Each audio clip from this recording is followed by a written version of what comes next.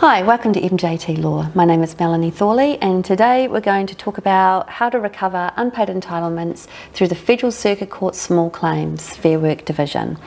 It's a bit of a mouthful and it's going to take a little bit of time, so dig in here. So the first thing we're going to do is we're going to jump onto Google and we're going to put in the Federal Circuit Court. Oh, looks like it's already there. Hip hip hooray. And we're going to jump into their website, and you'll see it's a really big website, so I'm just going to show you how to navigate around it. We're going to go to Forms and Fees. Then we're going to scroll down to Industrial Law. Okay, so it's probably hard to know this just because, but we are trying to file an application, Fair Work Division, and we're also going to file a small claim under the Fair Work Act. Okay, so we're going to download both those forms. First one is the application, and here it is here, and we're going to download it in Word version. Here it is here. And the next one we're going to download, I'm just going to go back because it's just easier that way, Industrial Law, and we're going to do the Form 5 small claim. And we're going to download the document version again. I'm going to make this a bit simple for myself and call it small claim, so we know it's two different documents. Okay, so if we just jump into that application. Oh, Word has a start up. Here we go. Enable editing. And we're just going to make it, I don't know why it does that, but we're going to make it super big, and we're just going to do this. Whoa, okay, a bit big. Okay. Okay, so this will tell you that if you're filing a small claim, it is a claim that must be $20,000 or less. Okay, so if it's $20,001, you're going to get kicked out of this jurisdiction. So keep it under 20 grand. There is also a filing fee step price. So anything 10,000 or less costs, I think, around 190 bucks. If it's more than $10,000, then it's double that. Okay, kind of making these numbers up, but it's not more than sort of 380, I think, for the one that's 10,000 to $20,000. Okay, so we're just going to scroll, and it just says remove these instructions before filing. Okay, so we're just going to zip up and we're going to delete the whole thing. Oh my goodness. Okay, we're going to turn off track changes. We're going to do this again. Voila. Okay, so here's the form here. So the registry, look, it all depends on where you are. I'm in Queensland and I'm in Brisbane, so I'm going to put the Brisbane registry. Okay, if you're in New South Wales, you might put the Sydney registry. If you're in Byron Bay, there'll be a registry near you. If you're up north, then there's a registry somewhere close to you. To find the registries, just jump onto the Federal Circuit Court website and find your closest registry that way. But for me, I'm just going to put Brisbane. It says small claims list. We absolutely want that, so we're not going to delete that. Now the applicant, that's me, so I'm going to put my name in there.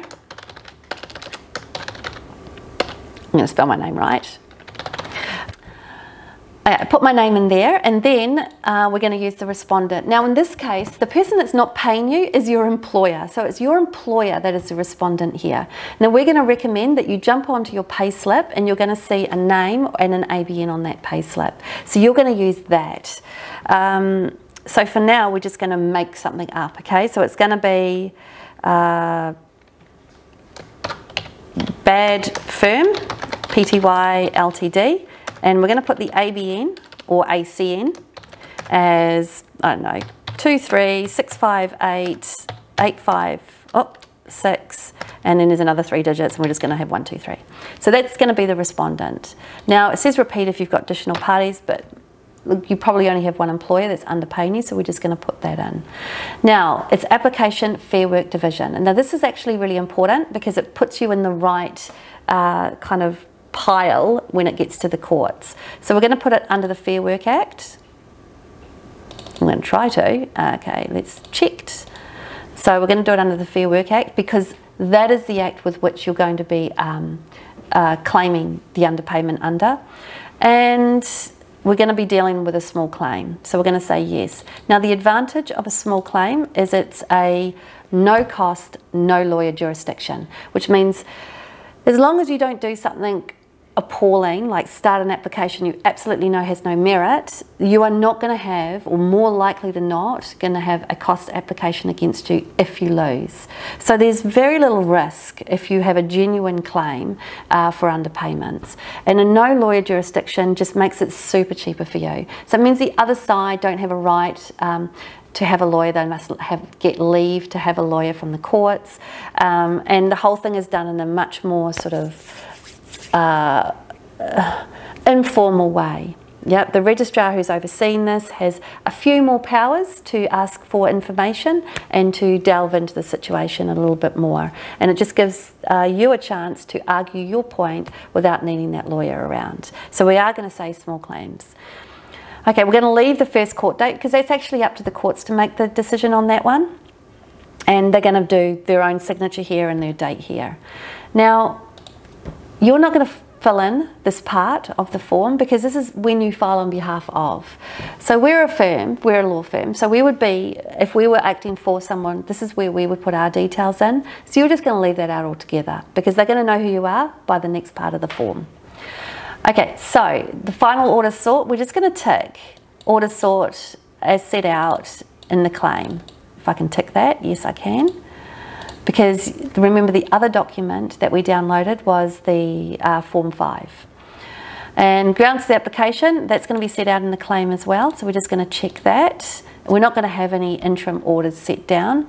You're going to sign it, you're going to call yourself the applicant, and you're going to date it on the date that you signed it. So that form, and then you put the respondent's name and their address in there, in this part here. And once you've done that, that form is done. We go and now move to the next form. So the next form is the actual small claim itself.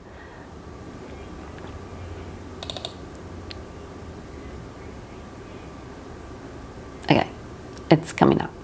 Right, we're going to make it a bit bigger and we're going to put enable editing. That didn't work either. Why it's not working? One of you guys can write in and tell me why that doesn't work. Okay, so this is going to mirror your other application. So we're just going to bring it up. Here it is here. And it's going to have Brisbane, it's going to have Melanie Thorley, and it's going to have bad firm, Pty LT Fit D. So I'm just going to actually, I'm going to cheat a little bit and I'm just going to copy and paste. Or not, as the case may be. Okay, guys, I need to get this. One moment. Okay, and we're going to do some copying and pasting. So I'm just going to put Brisbane in there, and I'm going to put the applicant. Actually, I might just do it this way. I'm just going to copy both of those, and I'm going to bring in this whole bit here. Oh, I can't do that. Oh, okay, we can't do that. Can we? Okay, I'm just going to pick up the whole thing. It's going to be so much easier. Okay, no. So here we got the form. This is the Form 5, and these details are the same as the details in the other documents. What I might do is I might just make it a little bit smaller, and we're going to put them side by side. Hopefully, that's not going to be too difficult for you when you're looking at it through YouTube. Okay, so we're just going to do this. We're going to pull it across here, and we're just going to bring it down, and we're just going to make it so you can actually see the page. Okay, so I don't know, everyone get their magnifying glasses out. It's just going to be a little bit easier to show you how it's the same, that's all. So here we're just going to put Brisbane, and here just going to put the applicant.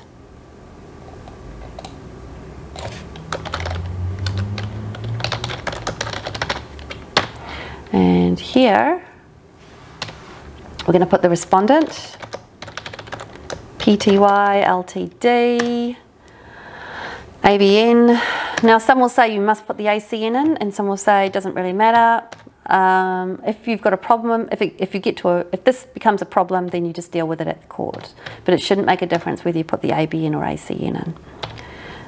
I'm sure there'll be a legal practitioner out there that is screaming at me saying that's absolutely the wrong thing to do, but we've never had a problem. Okay, so this is your Form 5, and now at this part of here, it looks exactly like your application, but this is where it diverges. Yeah, it's completely different from here on. So we're just going to make this small. We're going to make this big. Okay, so we're going to put your name in. So my name is Mrs.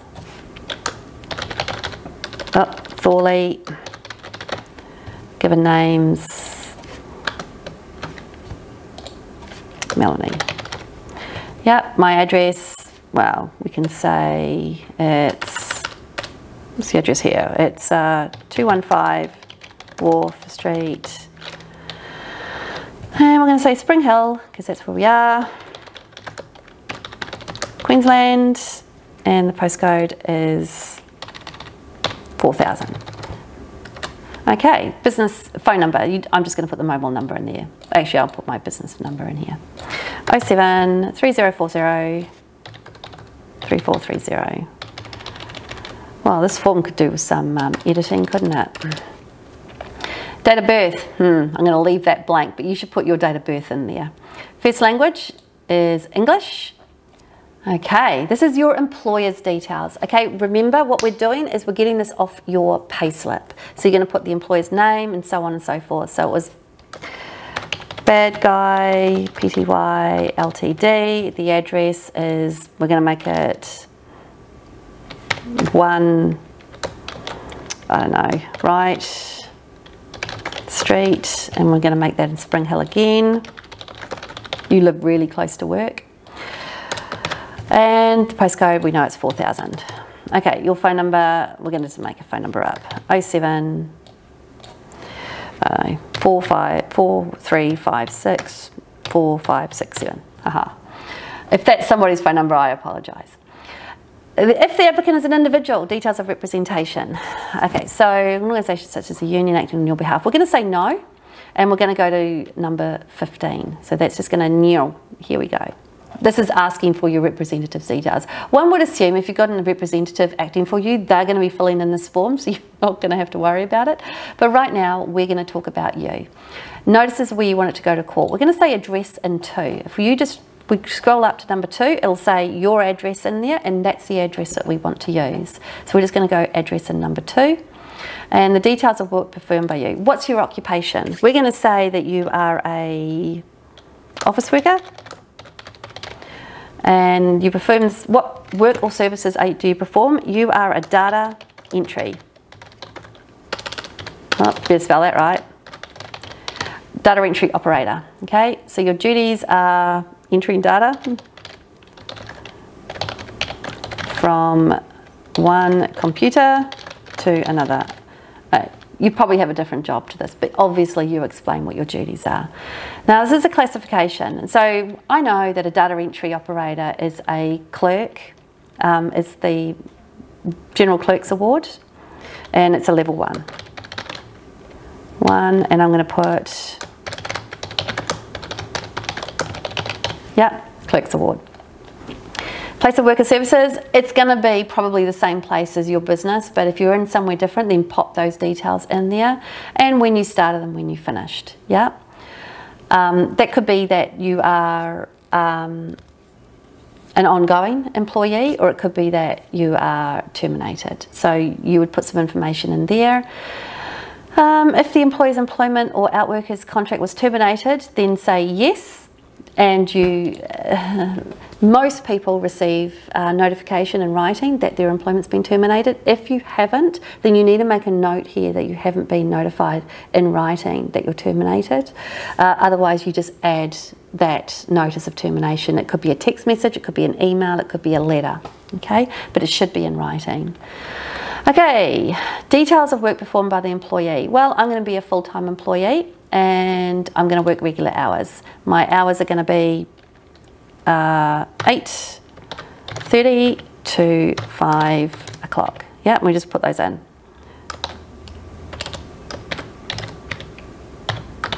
I know this is probably a quicker way to do this, guys, but this is it. 8:30 to 5. I've probably put 5 p.m, right? Because that makes more sense. Okay. Okay, so I'm a full-time worker, so I'm going to go all the way down to Monday, all the way down to Friday. But you should put what you think, what you are working, yeah, in here. I'm just going to do to Wednesday because actually this is taking too long.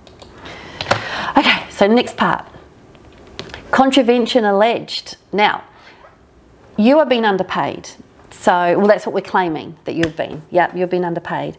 And you've been underpaid by $9,000. And this is a underpayment based on the modern award. Yep, you should have been receiving $21.13 or something an hour, and in fact you're receiving $19 an hour. So you've been underpaid. So we're going to say it's a term of modern award, and it's the General Clerk's Award. Yep, so that's what we're putting in there. But it could be that you haven't been paid your pay in lieu of notice. That's a national employment standard. Okay, so you just got to determine what that is.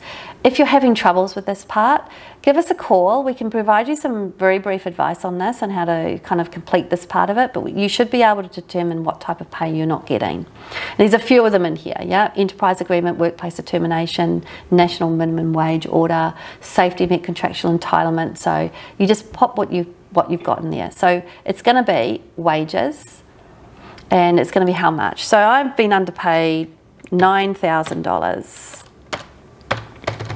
Yep, and I've also got annual leave of $80 been underpaid. I'm just making this stuff up. So now it's $9,080, okay? And whom should be paid? Well, we're going to put you.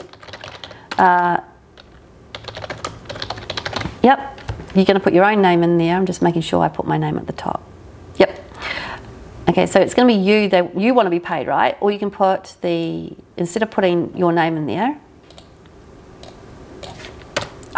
sorry, you can always put applicant. Yep, to make things a bit simpler. The next part of the form is details of this claim. So this is where you show them that you've identified that you haven't been paid correctly. So you would say, you know, on this date, you'd make it into paragraphs. So it might be easier if you just put C attached, marked MT01. Yeah, that's probably one of the easiest ways of doing this. And what we're going to do is we're going to open a new page. We're going to call it MT01. And we're going to put it in number paragraphs. Now, it is a good idea to make this as simple but as clear as you possibly can.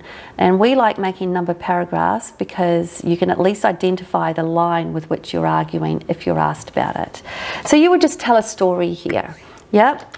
On the 1st of January 2017, I commenced working at blah, blah, blah, and was told that I was going to be paid $20 per hour.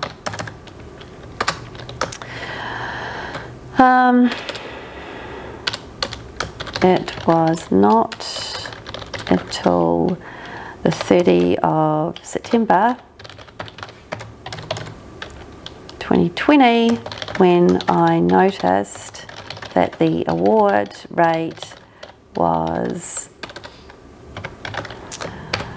something which is 9,000 less than, which was not 9,000, of course it's not going to be 9,000, which is, I don't know, it might be 56 cents less than minimum wage. Okay, so you're going to tell a story about why you think you were underpaid. It could be that you've spoken to the Fair Work Ombudsman and they've given you some help there on how to calculate that, but you're telling the story to make it very clear. If you've got anything in any documents to back it up, you can put it in this document, but it's not requiring it. Okay, so we've done that document. Now we go back to our form. See attached mark 1, and then it's the end. So you put your name, Melanie Thorley. You put your signature in this part here, you say you're the applicant, and you put the date in. Okay, so now we're saving all these documents. You've got your application and you've got your Form 5. How do you file it? Okay, so the way we file this is through e-lodgement. So we're going to go into e-lodgement. Federal Court. Looks like it's already found it for me. Happy days. Okay, there's always going to be a lot of information on e-lodgement.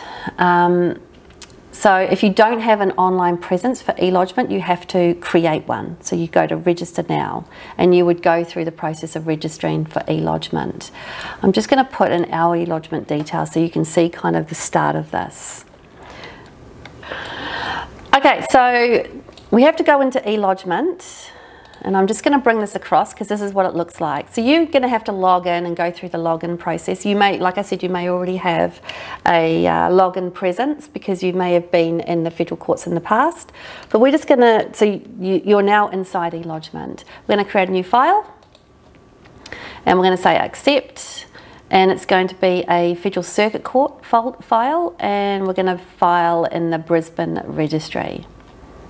Okay, and we're going to select an action and it's going to be an Fair Work action and it's going to be the type. So this is a small claim. Okay, primary act and it's going to be the Fair Work Act and the source is going to be, where is it?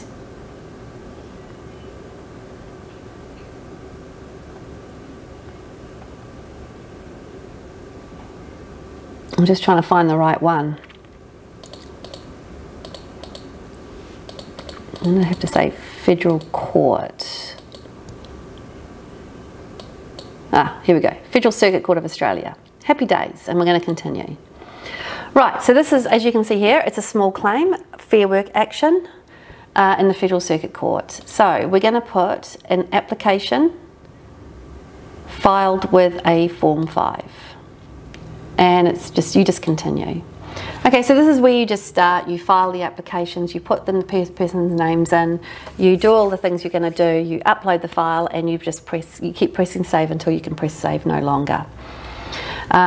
If you're having problems with filing and you just don't understand what you should be doing or where you should be going inside the e-lodgement, you just call them up and you talk to them and they'll talk you through how to file and how to lodge.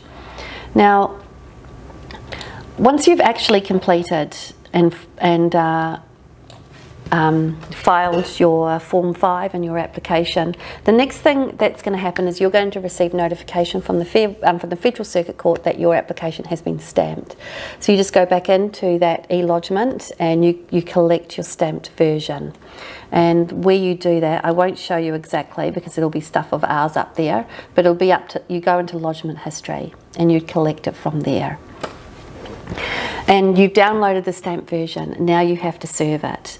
To serve it, we always use process servers. These are people whose job it is to serve, because the next thing the process server does, once they've served the application and the Form 5, is that they send you an affidavit of service, which you also have to file through the same process. Yeah, so it's really important that you get that right.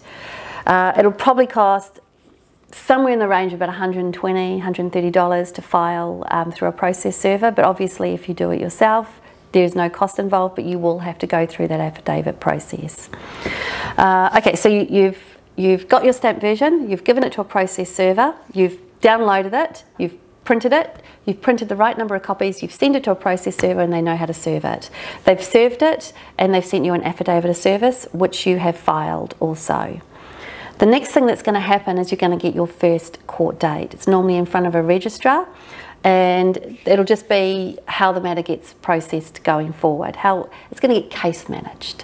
So you'd turn up to court, you would say who you are. If they bring in a solicitor, then you can ask for that solicitor to be removed because it's a no solicitor jurisdiction, and they'd have to make representations as to why that solicitor should be around. And then the registrar case manager will say, on this date you need to file this, on this date you need to file that, you need to provide affidavit evidence, you need to give your story, you need to tell what you're going to do. And then they'll tell the respondent they need to do the same thing, and then if you have to respond to anything that they've said, the registrar will also give you a date to do that. And then the next thing that happens after that is it'll be set down for mediation conciliation. And that is done through LawRight, and LawRight will contact you about a date for that conciliation, and then you just turn up and you do the conciliation. Hopefully the matter's going to be resolved at that early stage. If it is not to your liking, there's no offer, or the offer is not great, or you're just not interested in that particular offer, then you don't have to agree to it. That'll be the end of LawRight's job, and it goes back to the courts. The court will then set the matter down for a hearing at some point, and you will be able to present all your evidence, tell your story, ask the other side questions if you can, and then the registrar will make a decision as to whether you are owed all that money, or some of that money, or all of that money. Yeah, and that is the end of the matter. Once the court has given an order that the money must be paid, generally the other side pay it. If they don't pay, then that's a completely different situation, and you would have to probably seek a little bit of more advice as to what to do next. But that is a go-to-woe, how to recover unpaid entitlements through the Federal Circuit Court Small Claims Division. If you've got any questions going through that process, give us a call. We should be able to do some sort of consult with you, and we'll give you some ideas of what it would cost if we're going to help you. It can be a bit of an overwhelming process, but stick to the documents, stick to your story, and hopefully at conciliation you will get a resolution. Thanks for watching.